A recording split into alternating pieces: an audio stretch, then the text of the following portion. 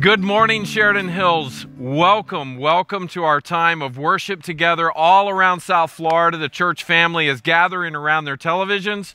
We want to encourage you to go ahead and turn up the volume and get your lyric sheets ready for singing. Hopefully you've been able to go to the website and print out some message notes. There's sermon notes both on the website as well as lyrics notes. So this morning we're going to be asking the question, does Jesus really care? Does he really care about what's going on in our lives? Does he really care about our individual lives? We're going to look at one of the great stories of the New Testament where we see the caring heart of Christ. Today we come to sing together, Crown Him with Many Crowns, the Lord that is raised from the dead that invites us to enter into eternal life with him. So sit up at the edge of your couch or at the edge of your chair, straighten up your back, lift up your voice, and let's sing good and strong this morning.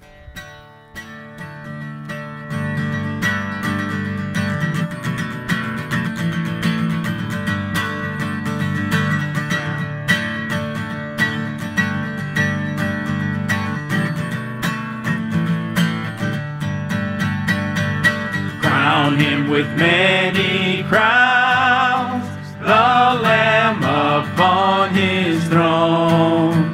Hark how the heavenly anthem drowns all music but its own. Awake my soul and sing of him who died for thee, and hail him as thy matchless King through all eternity.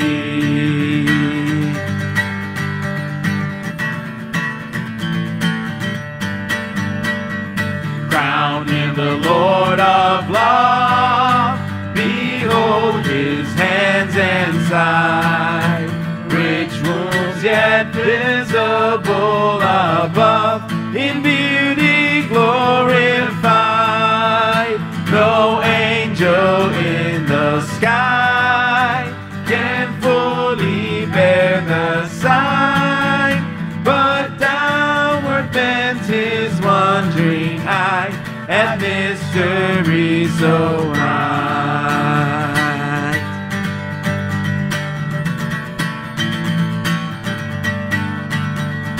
Crown him the Lord of life, who triumphed o'er the grave, who rose victorious to the strife for those he came to save. His glories now we sing, who died and rose on high, who died eternal life to bring, and lives that death may die.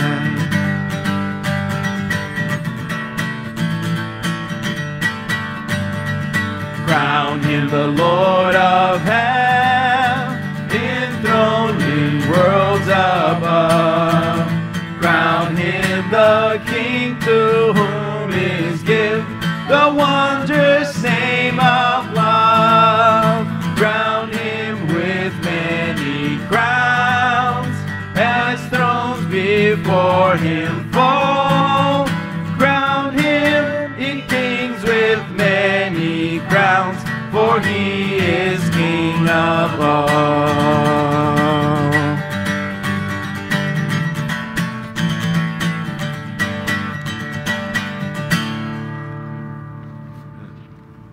Amen. Let's sing all praise to him.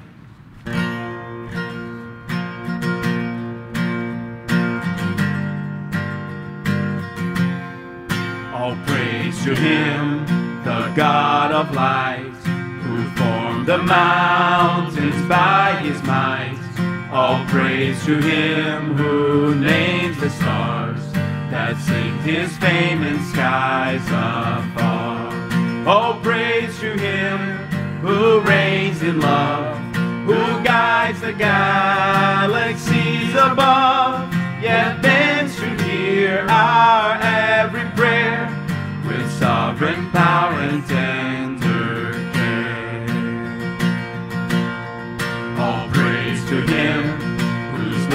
be seen. In Christ the Son, the servant King, who left behind his glorious throne to pay the ransom for his own. All praise to him who humbly came to bear our sorrow, sin, and shame, who lived to die, who died to rise, the all-sufficient sacrifice. All praise to him whose power imparts the love of God within our hearts, the Spirit of all truth and peace, the fount of joy and holiness. To Father, Son, and Spirit now, our souls we lift, our wills we bow. To you, the triune God, we raise, with loving hearts our songs of praise. To Father, Son, and Spirit now, our souls we lift, our wills we bow. To you, the triune God, we raise, with loving hearts our song of praise. Amen. Those are two great hymns that celebrate the great truth of this time of the year.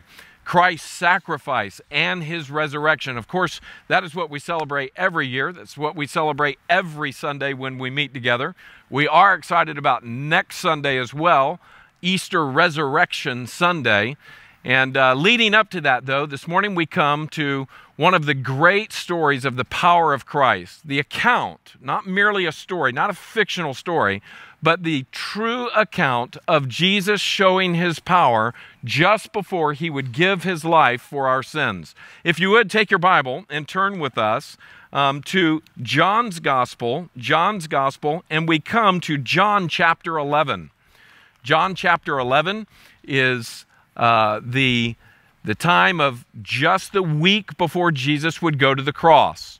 And the week before he would go to the cross, be laid in the grave, and raised again from the dead.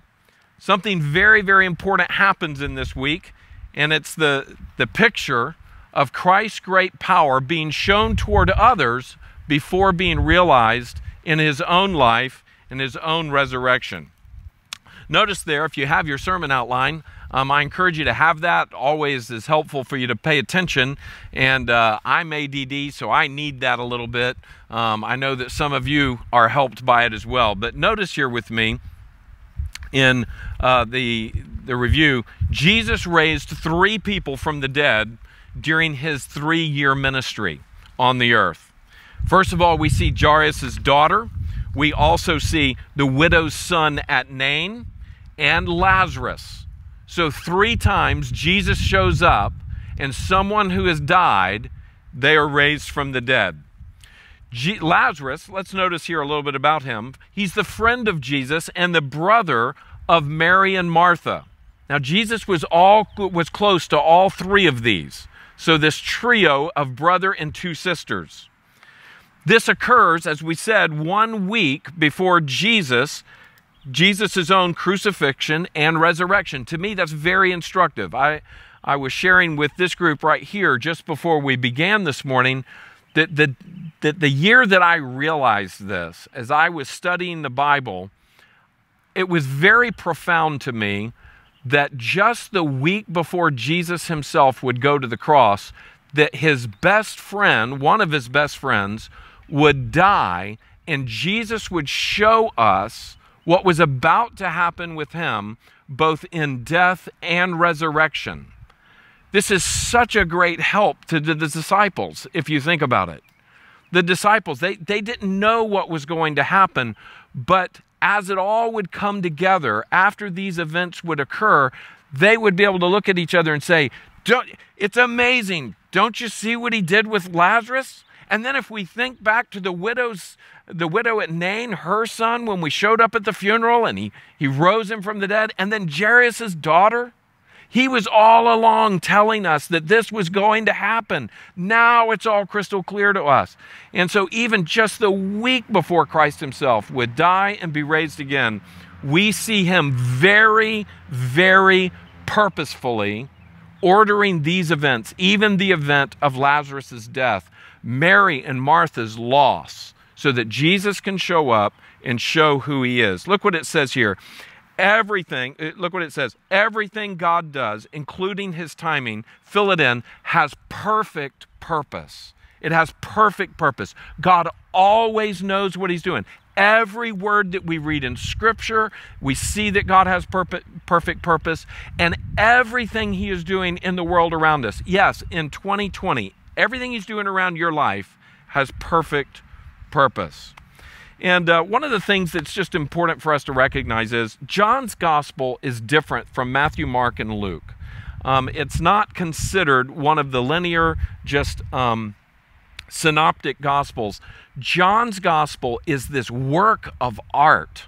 It is an amazing, where Matthew focuses on so much from the Old Testament and all of the prophecies and Jesus fulfilling those. Mark is just a really straight, very concise, chronological depiction of the life of Christ. Luke pays a lot of attention to other details around them, details that are not necessarily from a Jewish perspective.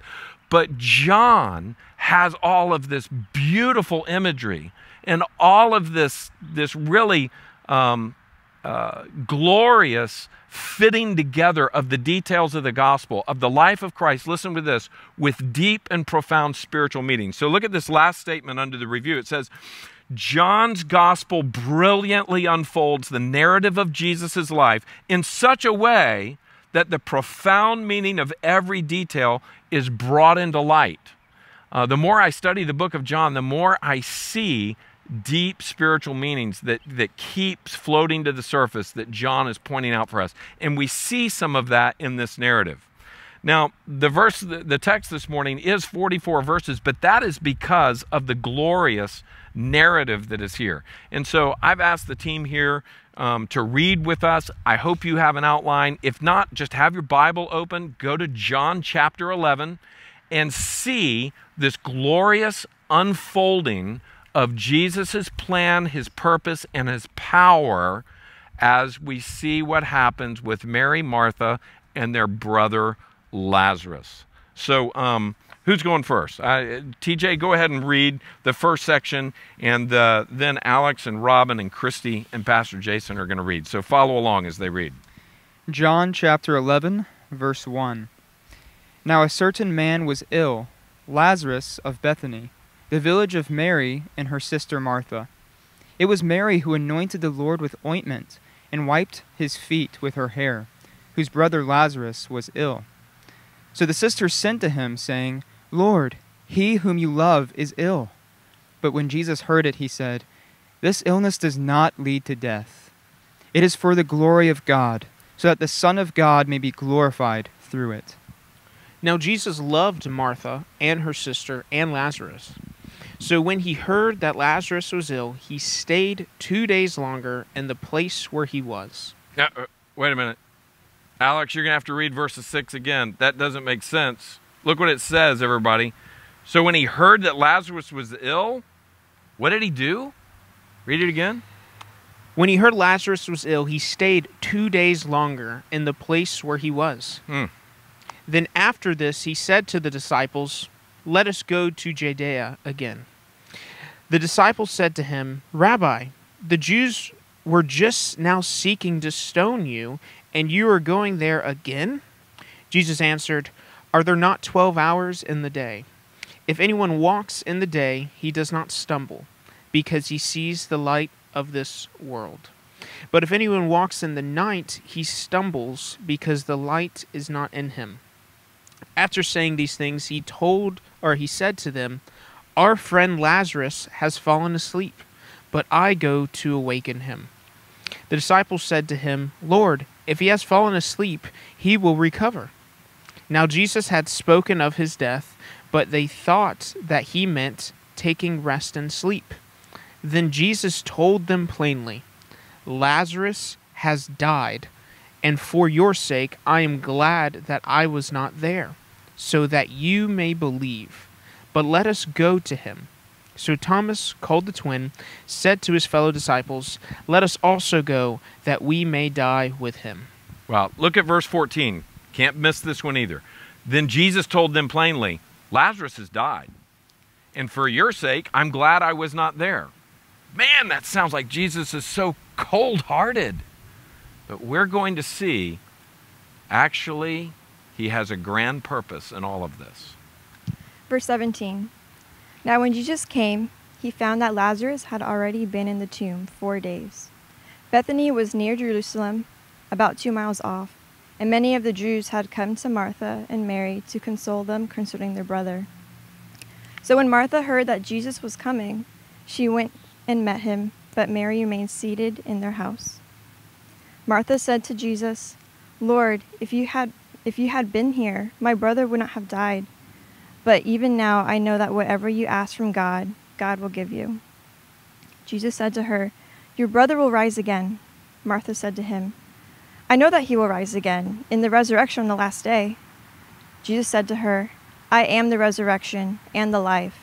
Whoever believes me, though he die, yet shall he live. And everyone who lives and believes in me shall never die. Do you believe this?" She said to him, "Yes, Lord, I believe that you are the Christ, the Son of God, who is coming into the world." When she had said this, she went and called her sister Mary, saying in private, "The teacher is here and is calling for you." And when she heard it, she rose quickly and went to him. Now Jesus had not yet come into the village, but was still in the place where Martha had met him.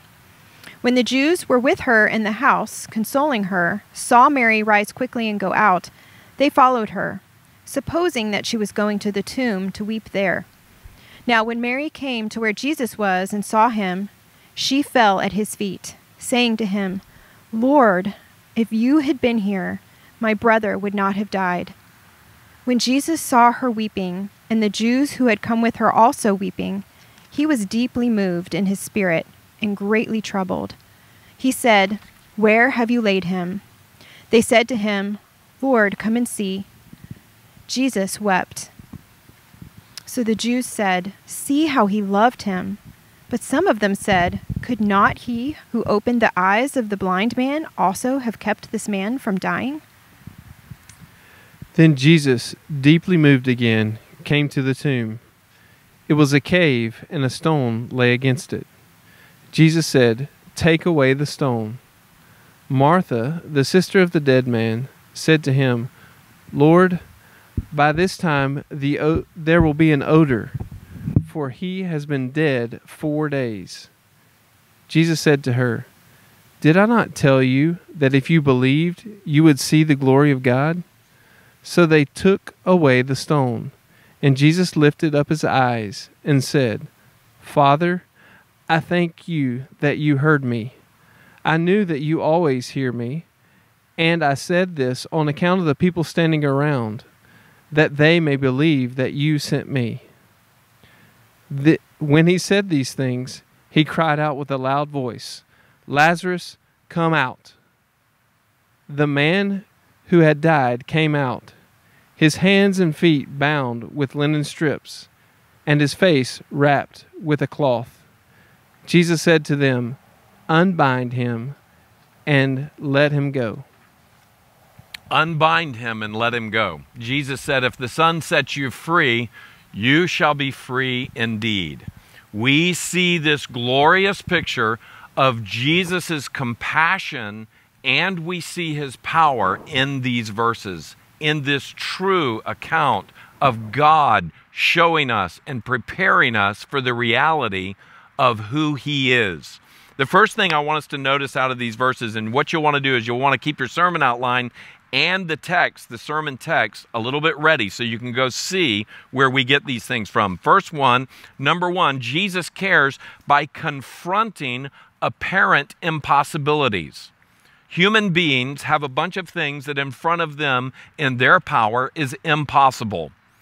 That the realities of life, the realities of all of our physical limitations, the realities of sin bringing death and sickness and hardship into our lives, there are things that for us are impossible.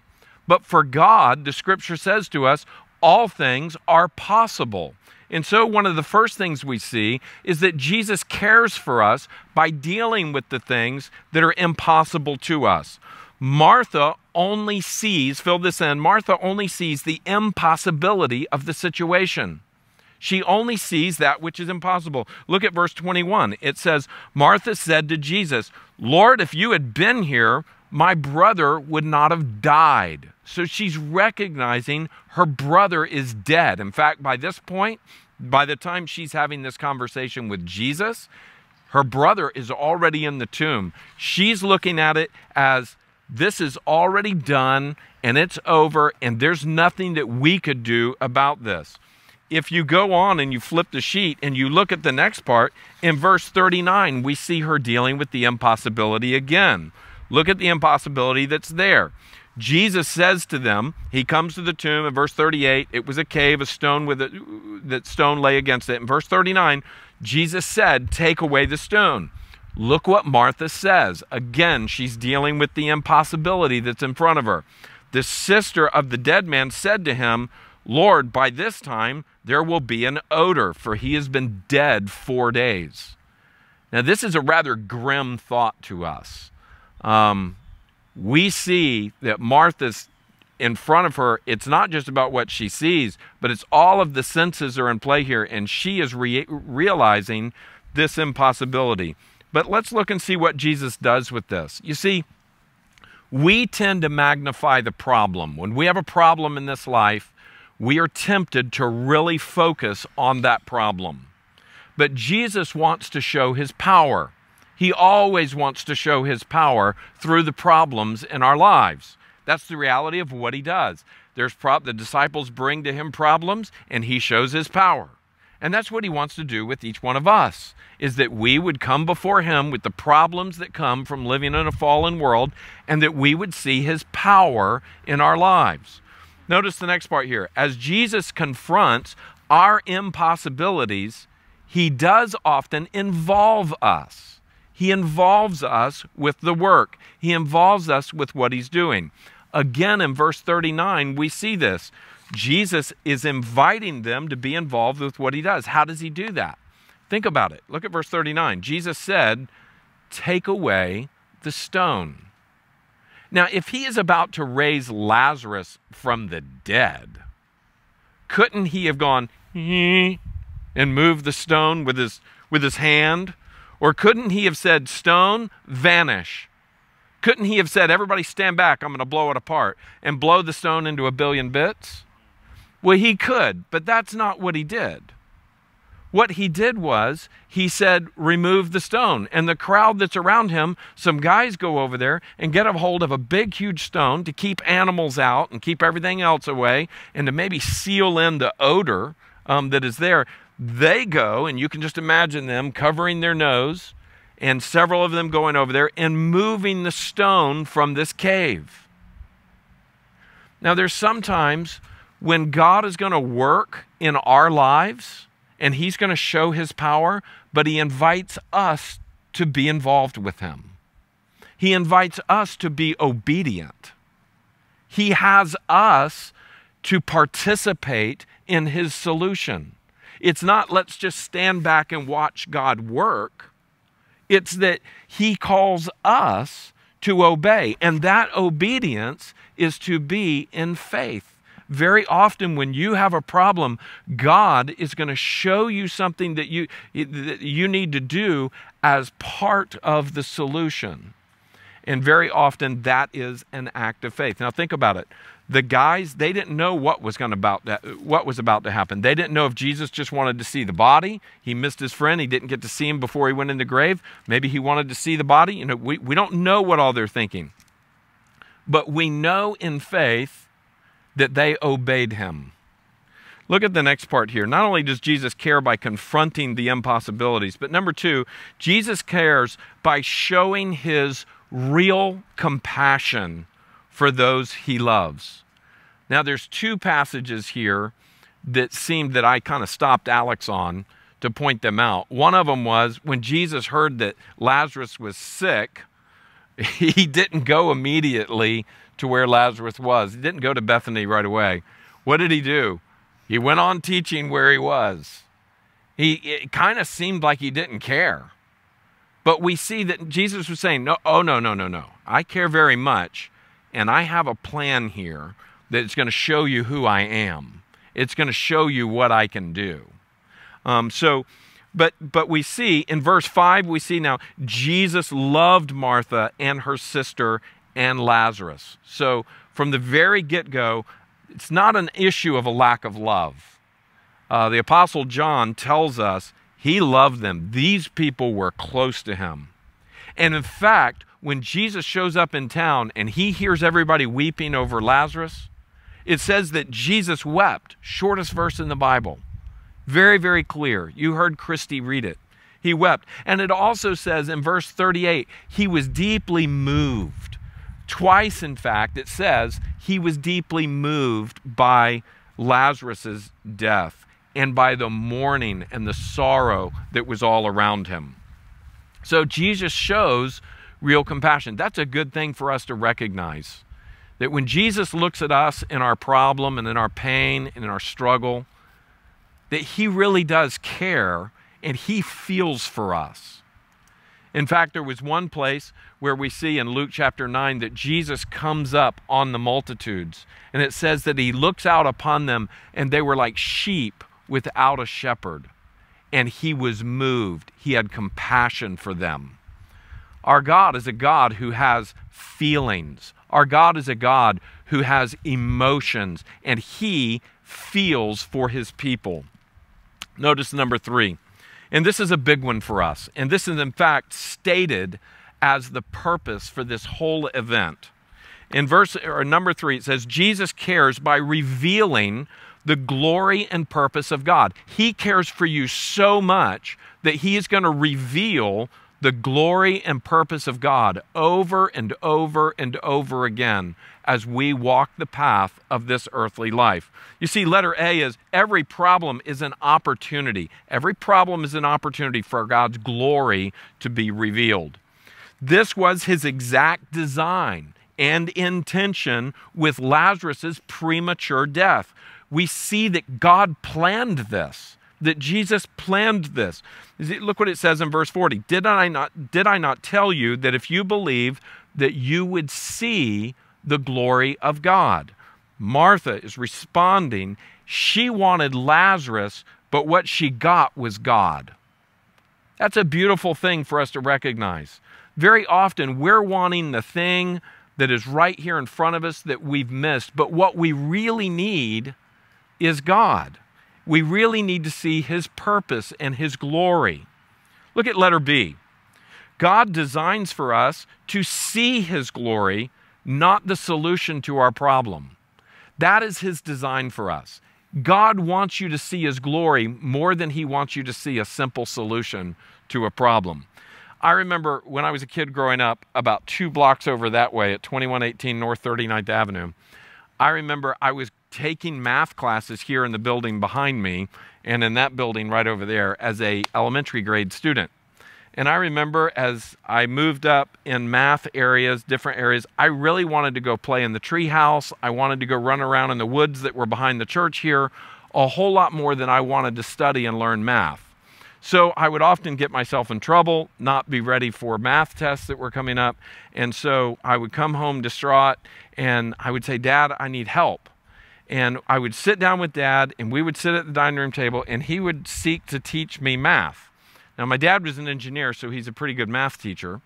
But I just always remember being so frustrated that as I was working through math things, I would get frustrated that I didn't understand how to do it. And I would say, Dad, just give me the answer. Just give me the answer. Give me the solution. So often, that's how we are in life. We just want the answer. Just give me the answer. We don't really want to look up to what is behind the answer, which is the glory of God. And what God is far more interested in is in you just being given the answer. He wants you to look at him in the midst of the trouble.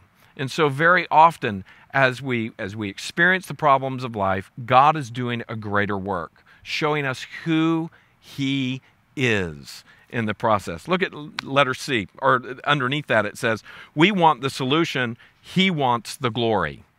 So that's the difference. We just want a solution, and he's saying, I want the glory. I want you to see who I am. I want you to see what I can do.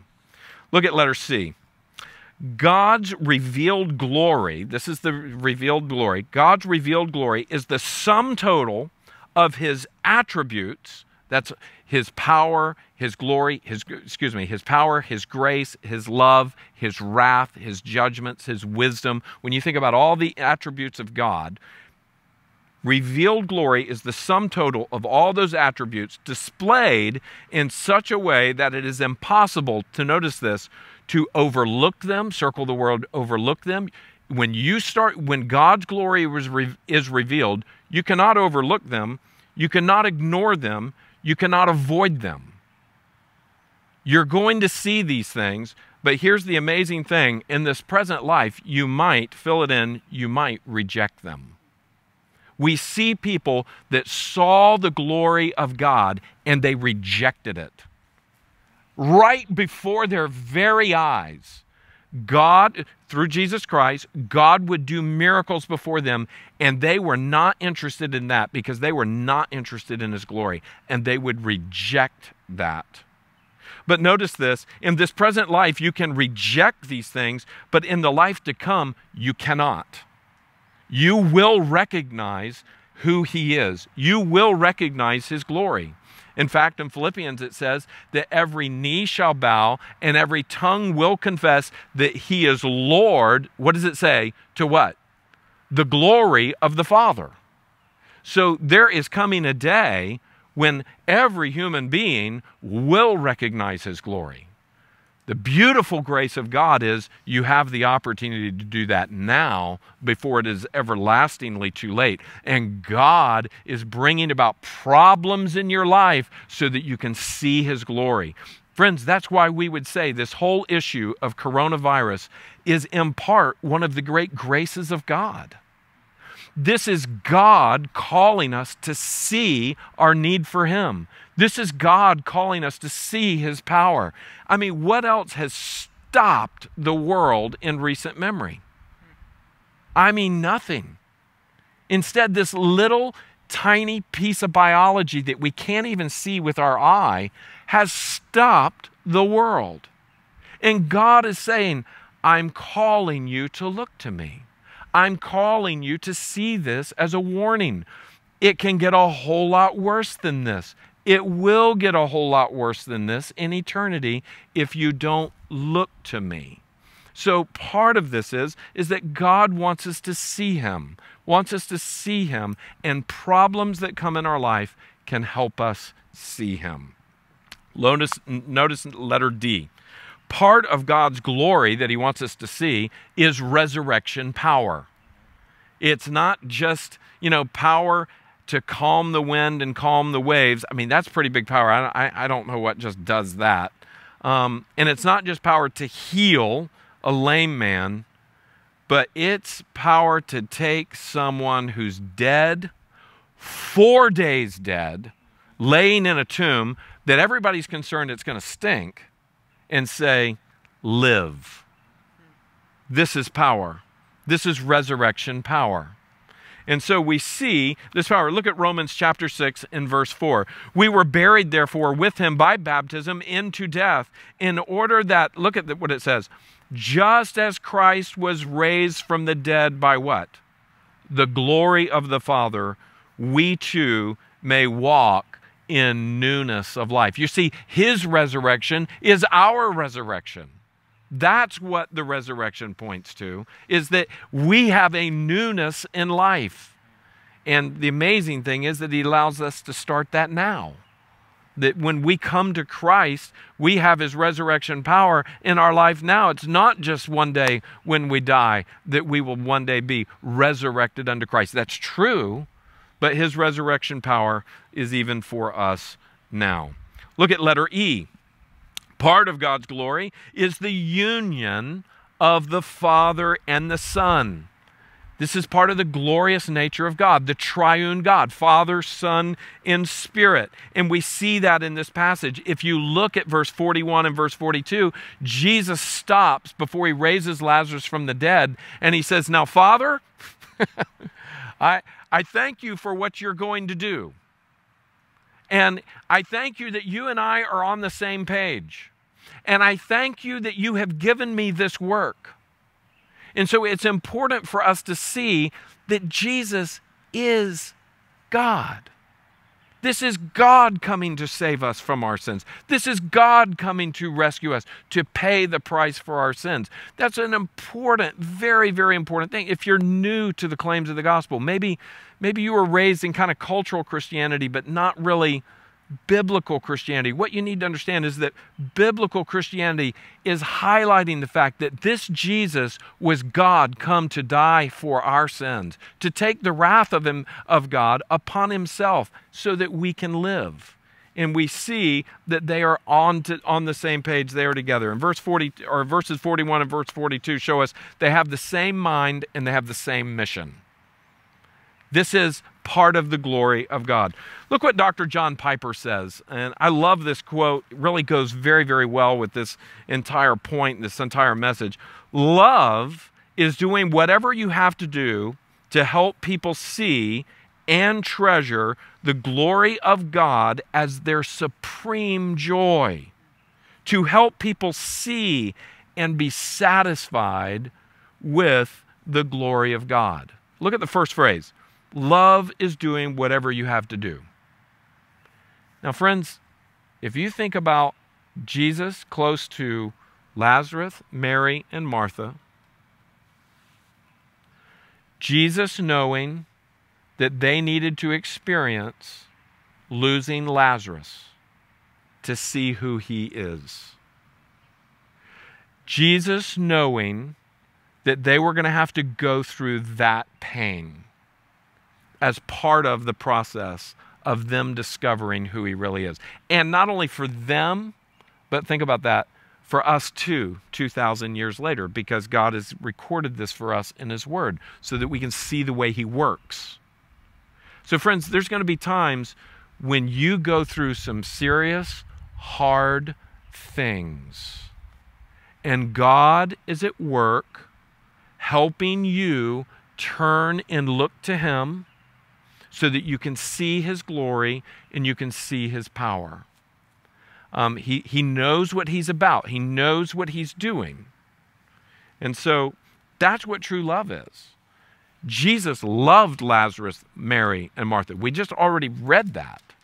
And now we see him working. And he loves them enough to let them go through some pain that is going to cause them to look to him. Now that is not part of the prosperity gospel message, is it?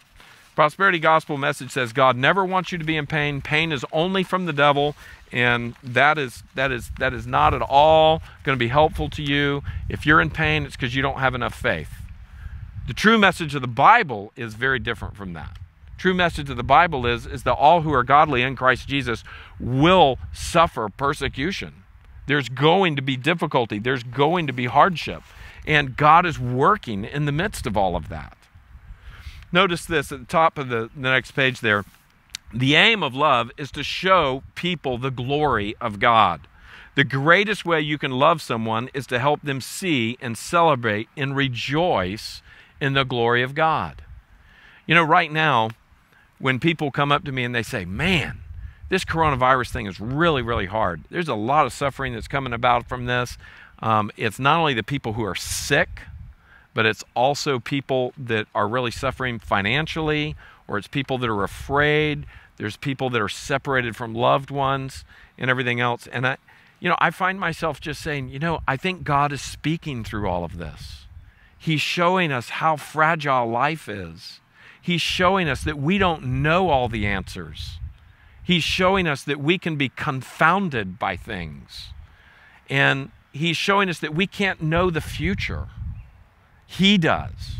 And so this is a great time for us to look to God and say, Lord, what are you saying to me?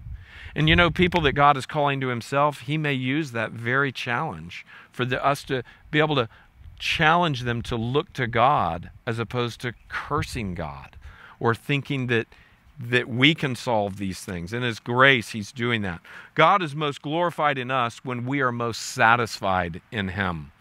And God knows what he's doing to bring that about. The last point that I really want us to make here and to see from this passage is that Jesus cares by demonstrating the power of God. He doesn't hide the power of God. At the beginning of his earthly ministry, for strategic reasons of the unveiling of who he was, he would say, my time isn't yet, my time isn't yet. But at this point, it is full on. Jesus is saying, watch this. Lazarus is going to die, and I'm going to go, and everybody's going to see what's going to happen. And I'm going to raise him from the dead. And this brings God glory, and it shows that he cares. Look at letter A. He simply by his word, Christ raises Lazarus from the dead. Now, he does the same thing with Jairus' daughter and the widow's son. He just speaks, and they live. Didn't we look at that last week, how he speaks and the world is created? It's by his word. And friends, he's given us his word. There's power in his word. It's powerful. It's sharper than any two-edged sword. It comes down and it cuts into our life, and it can bring to us the reality of our need for him. So there's power in his words. Notice this in verse 43. When he had said these things, he cried out with a loud voice, Lazarus, come out. Lazarus, come forth. Now, the word cried out here is a Greek word, and it's used 5 times in John's gospel. And it's very interesting to me. 4 times it's used by crowds calling for Christ's death. Think about that. Crowds calling for Christ's death. This time, in this usage of it, it is by Christ calling a man out of death to life. There's different ways that you can say he lifted up his voice, he cried out. This verse, and this is part of the beauty of what John does for us. John shows us it's by this cry that we in our sin were calling for Christ to be crucified, rejecting Christ. But it is that very word, that Jesus calls us to life and calls Lazarus to life. Look at letter B. At the end of this age, at the end of this present age that we're in now, the resurrection of our bodies will be accomplished by the call of Christ's voice alone. So just like Jesus called Lazarus out of the grave, is the same thing that is going to happen when this age is over and God calls everybody out of the place of death into the place before him. He calls us. Look what it says in John chapter 5, verse 28. Do not marvel at this, for an hour is coming when all who are in the tombs will hear his voice. You see that? There's his words, his voice, and come out. Those who have done good to the resurrection of life, and those who have done evil to the resurrection of judgment. 2 huge issues here. The power of his words and the way that he uses his words in calling us out of this. So just as what has happened with Lazarus is going to happen with us. Look at letter C. God's power was shown so that we may believe that Jesus was the promised Messiah that would save us from our sins. This is why God is showing us his power. He wants us to see this is Messiah. This is the one who came. This is the one who was promised, and this is the one who came to pay for your sins. And oh, by the way, this Messiah, it's God himself. And so the picture of this is that we can know that. Look at verse 14. Then Jesus told them plainly, Lazarus has died, and for your sake I am glad that I was not there. And why? I've underlined it there for you. Circle that. So that you may believe. But let us go to him. So even before they get to Bethany, he tells the disciples, I've done this for a purpose, and so that you would believe. Look at verse 25.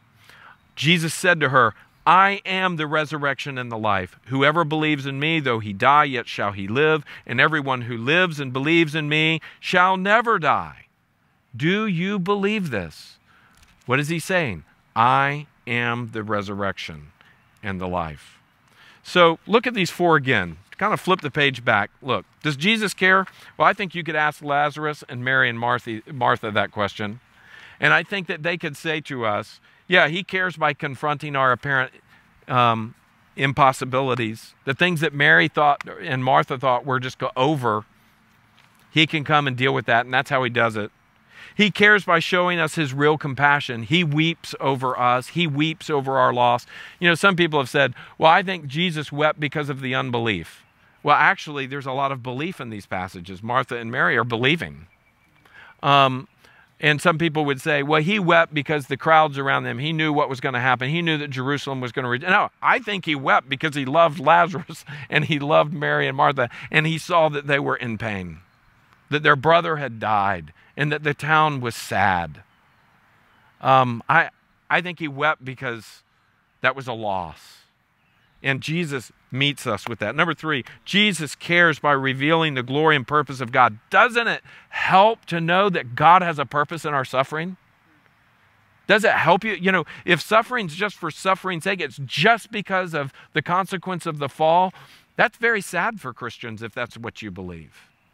But if you start to realize that, no, this sovereign God is in charge, and he is saying, I'm going to make all things new. I'm going to make all this right, but not yet. And I'm going to do what's best for you, even when it hurts. Yes, I do care about you, and I care more about you seeing my glory than I care about your problem being solved right now. That's a hard thing, but it's a good thing. And then look at the last one there. We said Jesus cares by demonstrating the power of God. In a world of death and sin, we need God's power. And I hope and pray that you are experiencing his power in your life. Look at this. What is your response? Christ may be calling you to remove the stone. To remove the stone so he can bring life. He may be calling you to take a step of faith and to believe in him and to trust in him. Will you believe in him? Will you obey him? That's the question. And so for Christians, maybe we just need to recognize that God is working in my life. Yeah, it may be coronavirus or it may be other problems in my life, and he's calling me to take steps of faith. Just like those guys were called to move the stone in faith to see what God would do. That God is calling you. Maybe it's to take steps of faith of spending more time in the Word of God. Maybe it's to take steps of faith in giving a relationship that has been troubled to God. Maybe it's the step of faith of trusting him with your finances in a way that you never have. Maybe you've been in stress and fretting over that, and God's calling you to say, he's saying to you, trust me with this. Take steps of faith in this.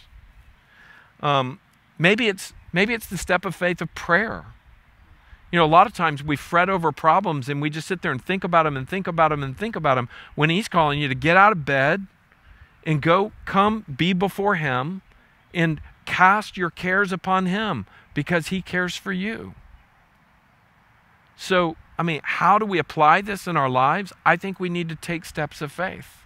Just like those men had to remove the stone from the tomb and see what God would do, maybe you and I need to take steps of faith of saying, Lord, I'm going to trust you, I'm going to look to you, and I'm going to be active obeying you until you move, and even after you move.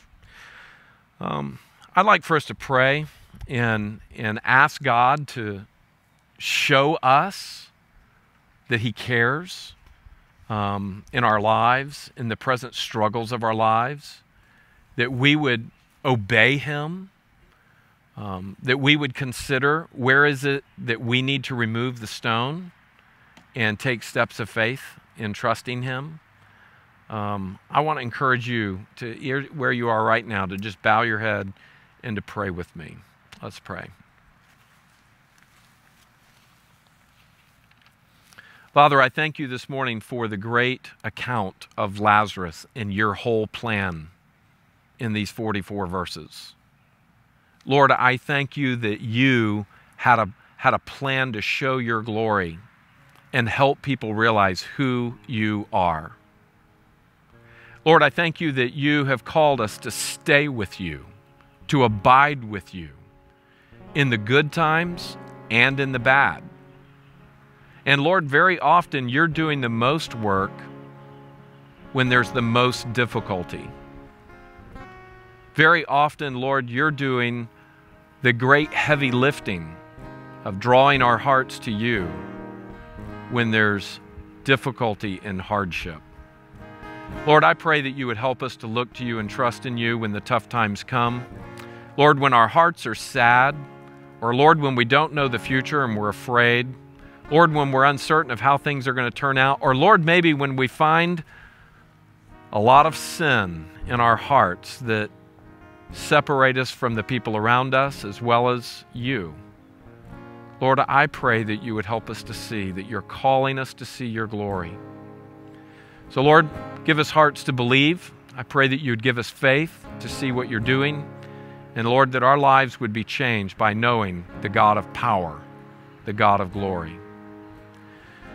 In the name of Christ, we come and we give to you this time. Amen. We're going to sing a hymn that was written from Scotland over 125 years ago. And I want to encourage you to notice the lyrics of it. It says, "Abide with me. Abide with me even when life's difficulties and maybe even death are upon me." The thing perhaps that we are tempted to fear the most. And these beautiful words talk about what it means to trust in Christ, the call of abiding in Christ.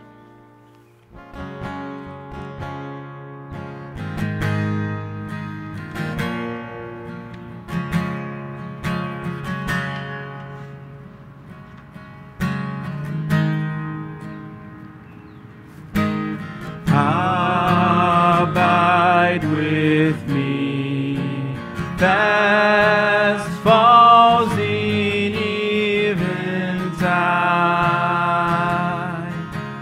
The darkness deepens,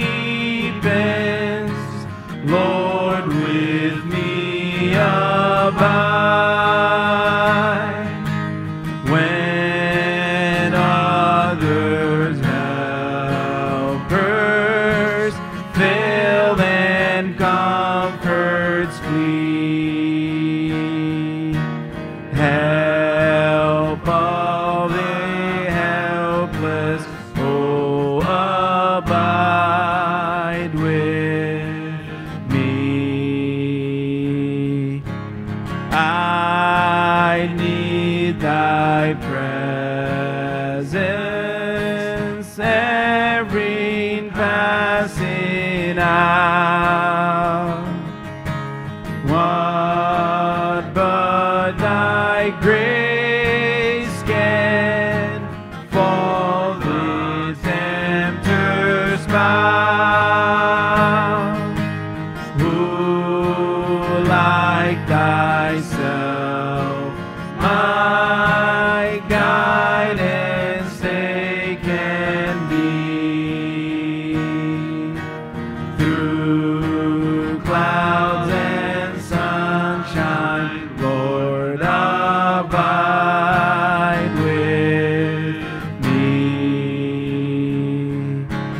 Hold thou thy cross before my closing eyes. Shine down the gloom and point me to the skies. As morning breaks and every shadows flee, in life and death, O Lord, abide.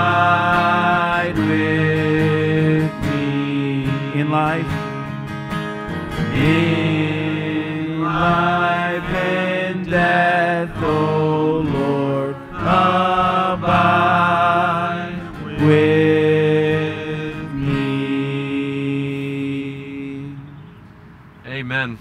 In life and in death, we abide in him. He abides with us. And this present trial that we're going through can help us to learn to do that better and better as we just seek him. We are really glad that you've been able to join us today. I hope and pray that God has spoken to you through these things. We want to take just a few moments and pray together. We want to pray for those who are serving in our medical community around us. Just last night, I received a message from one of our doctors, and that's in the life of our church, that works at an area hospital, and he was going into surgery on a victim of coronavirus. And I cannot even describe for you the gear that the entire surgical team has to wear in order to do that surgery. Very, very serious and ominous times for our medical community. In our church, we have several doctors, we have several nurses, and every day they are confronted with this. I know that there are 4 ER doctors at another hospital not far from here, and 4 of their ER doctors are sick, and there's only 3 that are typically on staff that are well as a result of this. So the medical community is very, very much exposed, and we need to pray for our doctors and our nurses on this. And so we're going to do that.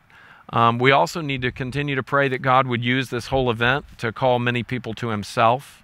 And so we want to pray about that as well. And we want to pray that God would be working in our church, in our own lives, giving us faith and hope in this. We know that there's some people in our church that are very vulnerable to this, and we want to pray for them. We want to pray that God would protect many of our folks that have underlying health problems or are simply older in age. And we want to pray that God would be protecting them. And so I'd like to pray for the medical community. I'm going to ask Christy, if you would pray for those who are maybe more vulnerable during this time. And Tommy, I'd like to ask you to just pray that God would strengthen our church during this time. So let's bow to the Lord in prayer. We often pray for our church during this time, so we want to take just a moment and pray together for these 3 things. Let's pray. Father, we know that you're at work through these difficult times, and we pray that, Father, you would be at work in the hearts and in the lives of the doctors in our church and the nurses in our church. Father, that you would be working in them and strengthening them and protecting them. Father, we pray for all of the doctors and all of the nurses, not only in our community, but those that are serving all around the world. Lord, we pray that you would strengthen them, that you would give them courage. We pray that you would protect them. Father, I pray that even in the lack of PPE equipment, Father, I pray that you would be divinely protecting them so that they can help those that are in need. Lord, we ask this in the strong name of Christ. We thank you that you know every hair on our head. And Lord, we thank you that though you've given us a gift of eternal life, you also care and have compassion for us in our life here.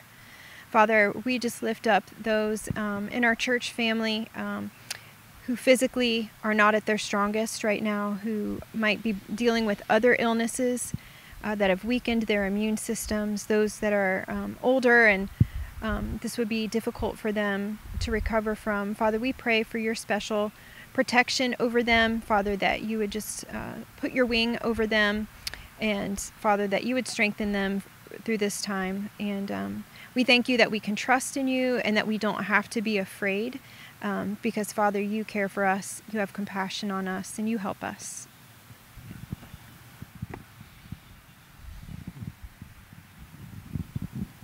And yes, Lord, we just come before you. We want to lift up our church before you, Lord, and that you will strengthen us during this time, Lord, that you will keep us connected with each other, but most importantly, connected to you through your word and through prayer, Lord. I just pray that you will give us just a renewed spirit for your word and for prayer, and that we will come before you with humble hearts daily and want to know you and seek you and love you. And Lord, use that time and to encourage us and to help us and motivate us to reach out to our neighbors during this time, to help us to reach out to those that we haven't heard from lately, Lord. And so, Lord, I just pray that you will just renew us daily in this, Lord. Refine us through this process, Lord, the only way you know how, Lord. And may we just keep our eyes fixed on you through this, Lord, and turn to you and trust you and just know you greater because of all of this, Lord. And so I just thank you how you are moving in our community, how you are moving in our church, just by the testimonies that I'm hearing from people that I hear on the phone, Lord, and just the acts of service that you're doing, that people are willing to go out and help, to help in the yards or bring groceries, Lord. We just thank you for just your marvelous grace in all of this, and continue to strengthen us, and may we just abide in you and daily, and just enjoy and rejoice in who you are and how you have saved us, Lord. We give these things to you, Jesus. Father, thank you for just this time. Pray that you would go with us into this week, that would be strong in you, and that our hearts and our families would be melded together and also with you. Lord, I pray that you'd make us stronger because of our time together, and Lord, because of the time to spend time in your word, spend time in prayer, spend time thinking about things that really matter. In Jesus' name we pray. Amen. Well, as Tommy prayed just now, there have been many, many testimonies of how God has been working in our church family. If you have any need, you need to just simply email info@sheridanhills.org. We want to help you if you have a need. There's a whole list of people who are doing shopping for other people in the area. So that's a beautiful thing.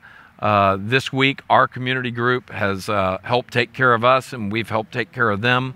I hope and pray that you are connected with your community group. Now is a great time to do that. Today is a great day for you to do that. Right here on this afternoon, you have some time where you can reach out to other brothers and sisters, maybe even do a Zoom call and pray together. That's a great thing to do. I want to encourage you to just use all of the opportunities that are in front of us. Real quick, we have been just very, very blessed by the church's faithfulness in giving. I want to continue to commend you for that.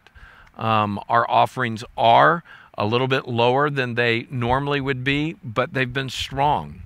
And I know that many of you are saying, hey, you know what? God has been faithful to me, and I'm going to trust him in this time. I'm going to be faithful in my giving. Supporting the ministry of my church. We are doing everything we can to keep things together, reduce, obviously, expenses, but I just want to encourage you to give faithfully. A bunch of people drove by the church last Sunday afternoon to give, and I just want to say to you, you can do that too. From around 12 to noon, 12 to noon, from around 12 to 2 or 3, you can drive by the church, and there'll be a team here that you can just simply drop off your offering if you prefer to do it that way, or you can give online.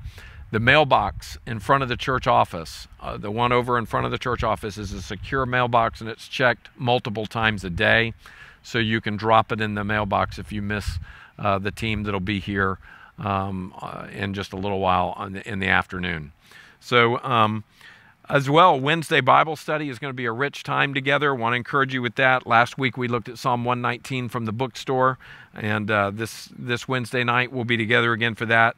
Special thing, Good Friday is this Friday, and Life in the Messiah with Stephen Cawthon is going to be making a special presentation on a Seder dinner, a Seder supper. It's a Passover observance with Christian perspective. I want to encourage you to click on our website Friday evening and watch the Seder video that's going to be available. A very, very moving experience. We explain much about the Passover. And then Easter Resurrection Sunday, next Sunday. Let me just tell you, the service is entitled Like Nothing You've Ever Seen. And we mean that in a few different ways. Like nothing you've ever seen, we are going to celebrate the resurrection, and listen to this, the eternal impact of the resurrection. Very often we focused on Good Friday leading up to Easter Sunday, and that's a beautiful thing that we emphasize the death and the crucifixion of Christ, the burial of Christ, but then on Sunday morning we emphasize the resurrection. Well, this Easter, we're going to be looking at the resurrection and beyond in a way that you have never seen, I guarantee you, on a Sunday morning. Is that right, guys? They've never seen this before, and you don't want to miss this.